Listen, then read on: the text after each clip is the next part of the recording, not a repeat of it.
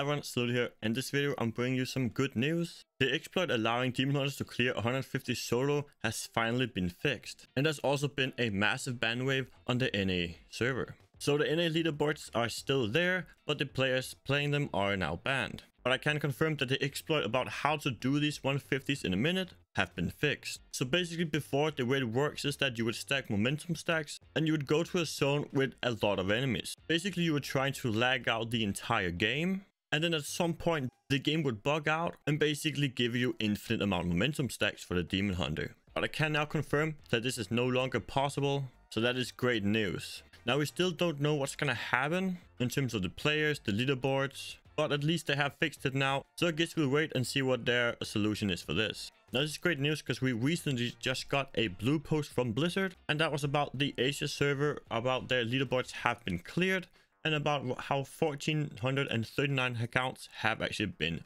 temporarily frozen. Now to start off with, this actually only looks like a 14-day ban, but I guess we'll have to wait and see if it's longer. I'm personally just so relieved that it's actually finally fixed, and I'm sure it won't be long until we also see the leaderboards back on track. Let me know what you guys think about this. Should the players be permanently banned, or is the 14-day suspension enough? Let me know in the comments down below. Also make sure to check out one of the two videos on the screen now, as they are some of the best builds and guides for season 25.